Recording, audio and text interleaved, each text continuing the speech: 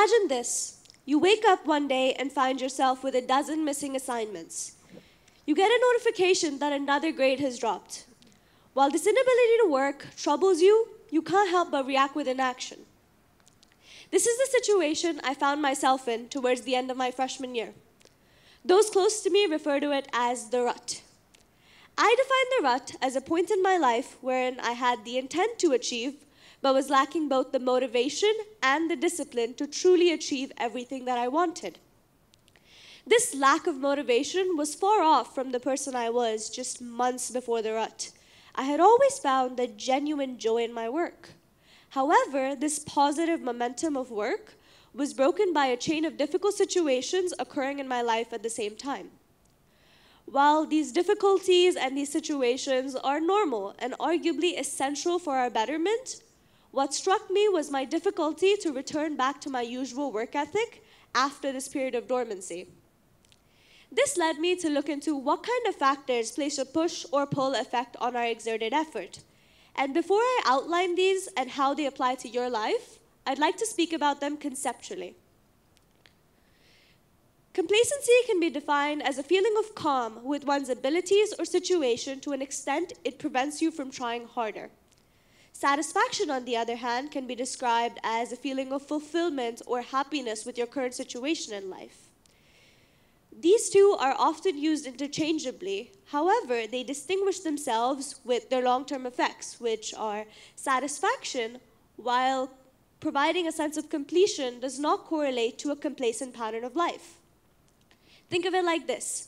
Satisfaction in life should act as fuel stations along the highway for refilling motivation and energy. What defines success anyways?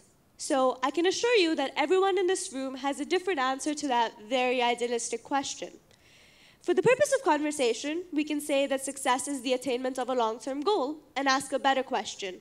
What choices differentiate someone with the ability for success with someone that actually attains this measure?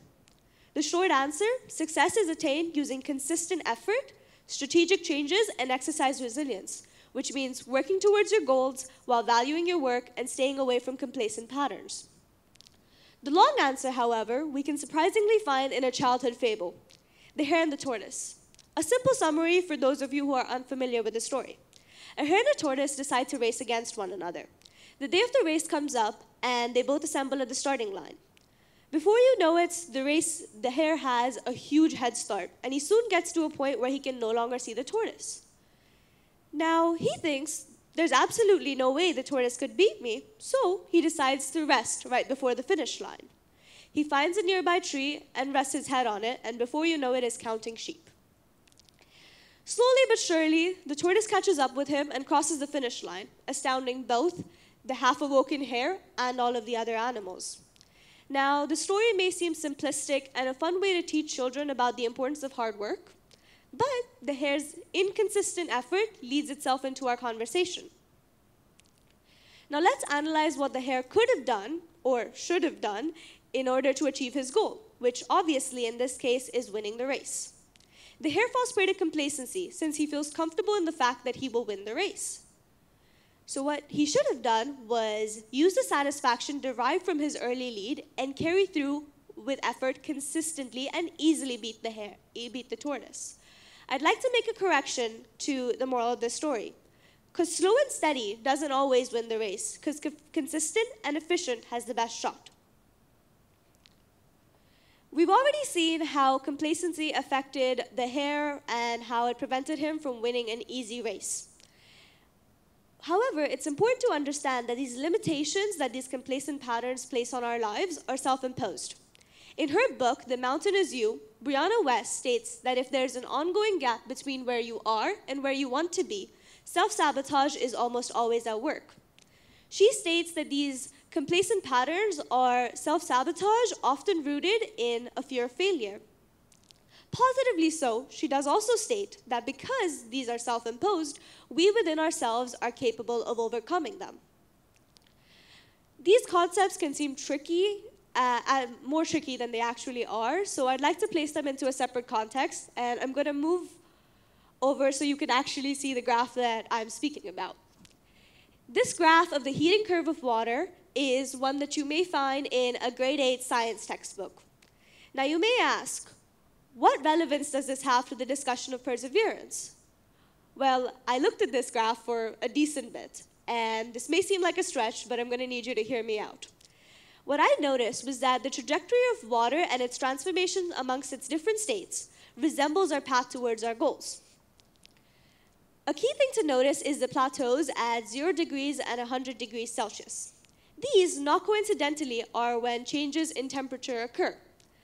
And they're also known as plateaus. A plateau is basically a point in time with little or no change after a period of excessive progress or activity. Funnily enough, for this change in form to occur, there needs to be a plateau in the increase of temperature or energy. So what may seem like a period of life where you're making absolutely no progress is just a period of reformation and transformation. Another key thing to notice about this graph is how the curve moves consistently across the x-axis, which basically shows a need for consistent effort throughout your journey, no matter the minor setbacks and periods of stagnation. You can also place these concepts into an economic context. Now, the graph that you're seeing is the business slash the economic cycle graph.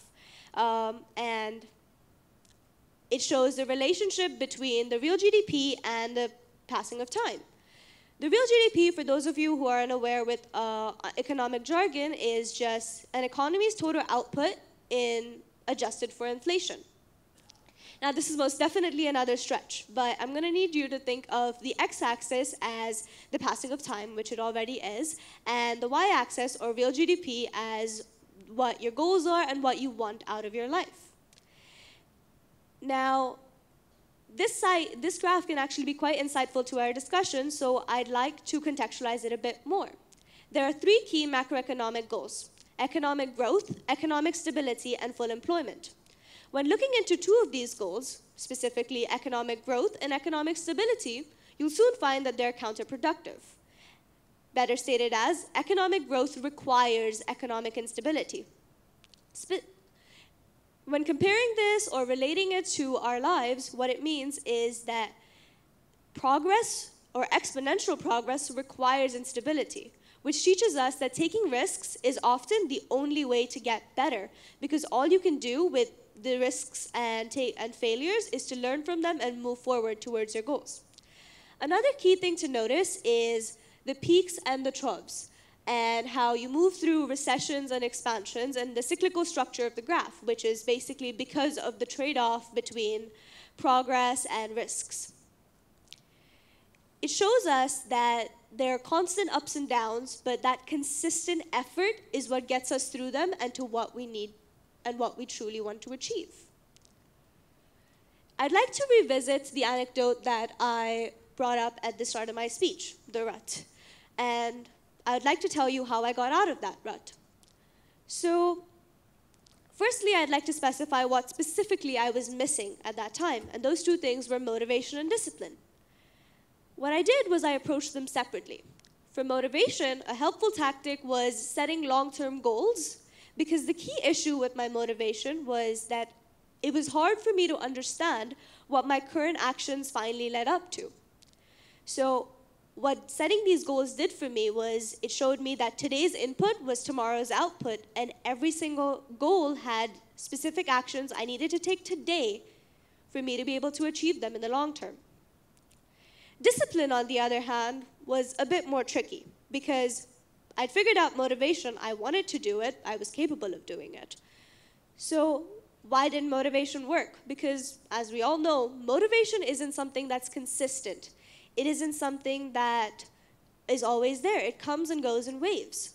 So I had to figure out how I was going to make myself consistently work towards my goals. The trick that I came up with for this was external accountability.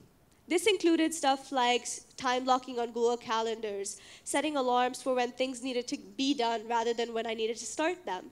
And I used to set timers for the amount of time I would give myself to do something with 10 minutes removed from it to create that sense of urgency.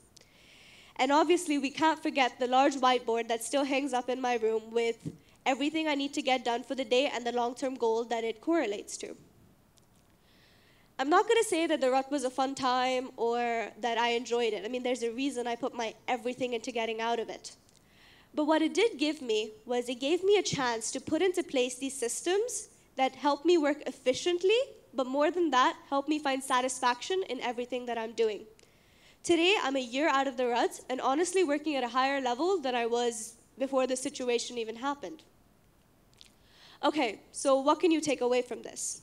If you want to implement these variables into your own life, you should develop a candid evaluation of where you once were and where you'd like to be.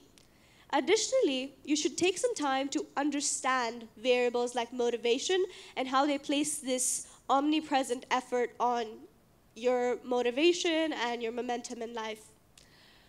Most importantly, find satisfaction in your journey, keep inside objective, and use passion and discipline as driving forces throughout everything that you do. Thank you.